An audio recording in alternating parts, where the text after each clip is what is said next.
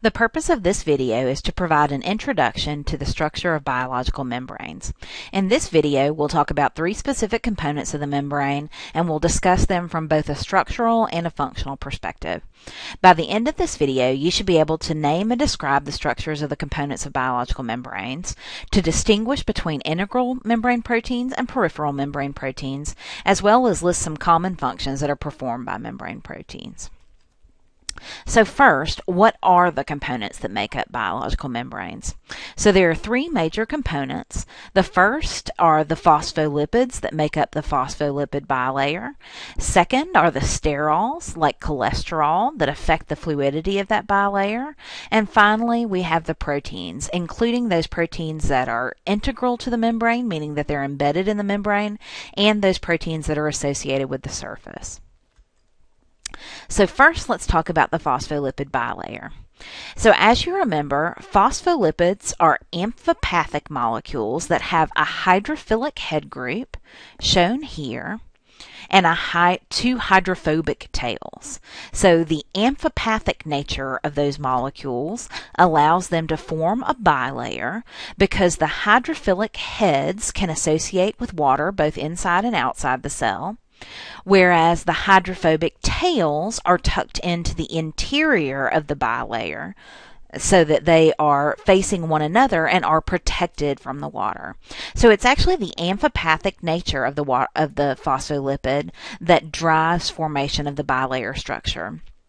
And here you can see another schematic. So if we zoomed in on these two phospholipids, we can see that the hydrophobic tails are found on the interior and the hydrophilic heads can interact with the water on the outside of the membrane.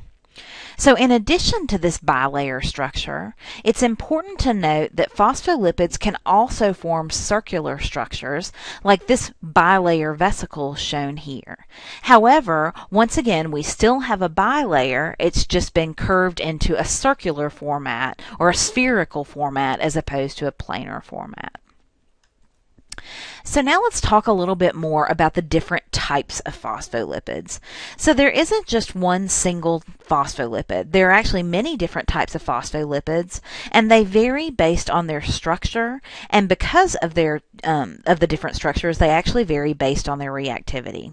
So here we can see the phospholipid phosphatidylcholine, and here you can see that there are two fatty acid tails, a glycerol backbone, a phosphate group, and then we have a head group. In this case, this phospholipid is called phosphatidylcholine because the head group contains a choline moiety.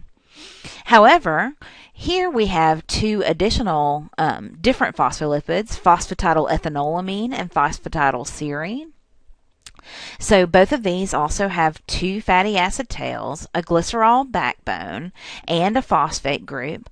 But here, both of these have other different head groups, and it's important to note that both of these have amino groups that are present on their head group. Because of this, phosphatidylethanolamine and phosphatidylserine are both known as aminophospholipids, and these primary amines tend to make them more reactive than phosphatidylcholine is. So these phospholipids all vary in their reactivity. So in addition to the phospholipids, we also have another type of amphipathic lipid that's present within the membrane, and those are the sterols. So here you can see cholesterol, which in mammalian cells would be the most abundant sterol in the membrane. And cholesterol has a hydroxyl group on one end, so this is the hydrophilic end, and then we have this hydrophobic ring structure followed by the tail. So because of this amphipathic nature, cholesterol also orients in a similar manner to the phospholipids. So the amphipathic head group, the amphipathic hydrophilic end, the hydrophilic end will associate with the heads of the phospholipids, whereas the hydrophobic tail will be embedded within the membrane bilayer. So in addition to phospholipids and sterols, there are also proteins that are associated with the membrane. So there are two major types of membrane proteins: integral membrane proteins and peripheral membrane proteins.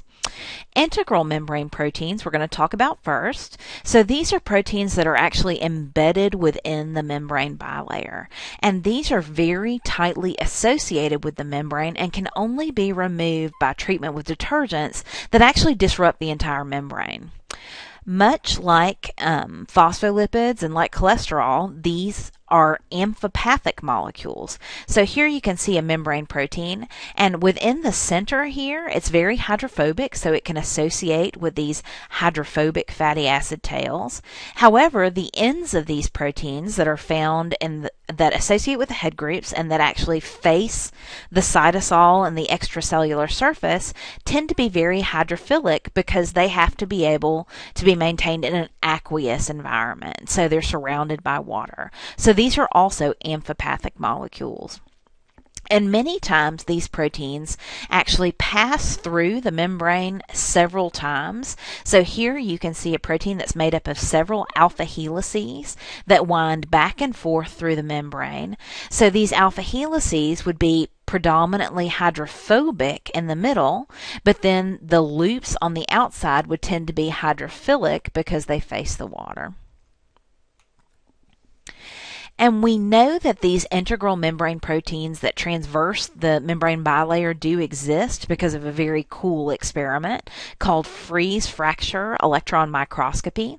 In this technique, you freeze the actual membrane and then use a very sharp knife to basically separate the two sides of the membrane bilayer.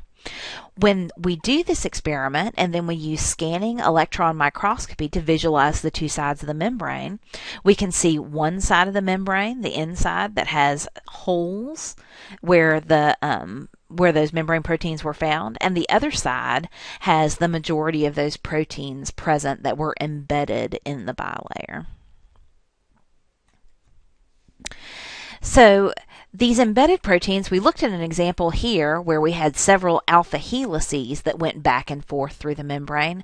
However, there are actually many types of integral membrane proteins, and all of them require detergents to separate them from the bilayer. So these proteins can be transmembrane. This could be through a single pass alpha helix. It could be through multiple alpha helices, or there are also membrane proteins that are formed by structures called beta barrels. So this is a series of beta sheets that form a barrel. Frequently these form pores within the membrane. There are some integral membrane proteins that associate with only one leaflet of the bilayer. And there are also lipid-linked membrane proteins that basically have lipid anchors that are embedded within the bilayer. However, these lipid anchors are actually covalently bonded to the protein itself, so they're physically a part of the protein. So that's not the only type of membrane protein. In addition to integral membrane proteins, there are also membrane proteins that are known as peripheral membrane proteins. These differ from integral membrane proteins because they're not embedded within the membrane. Instead, they're attached to the membrane indirectly via associations with the integral membrane proteins themselves, as shown here, or they can actually associate with the lipid bilayer.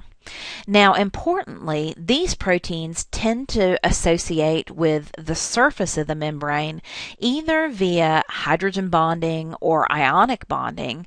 So because of that, they can typically be dissociated from the membrane via a gentle extraction with salt, which doesn't disrupt the bilayer itself, unlike the treatments that are required to release integral membrane proteins from the bilayer. So now that we know a little bit about the structure of integral and peripheral membrane proteins, I want to talk a little bit about their functions. So membrane proteins have lots of different functions within the cell. We're going to focus a lot in this chapter on the role of these proteins in transport. However, many of these proteins are also enzymes that perform enzymatic reactions at the membrane, or they can also serve as receptors that bind signaling molecules outside the cell and then transmit that signal inside the cell. And that'll be a lot of the focus of the next chapter.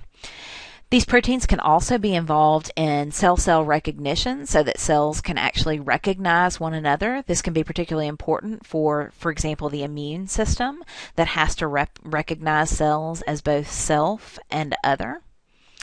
They can allow cells to attach to one another.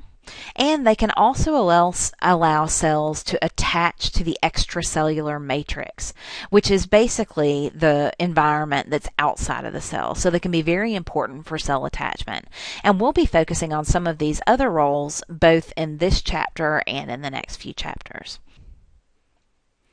So this is a picture of the biological membrane, and you can see here that biological membranes are actually very complex networks made up of both proteins and lipids.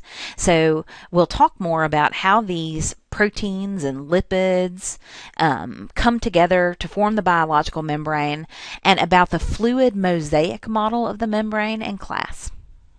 See you then.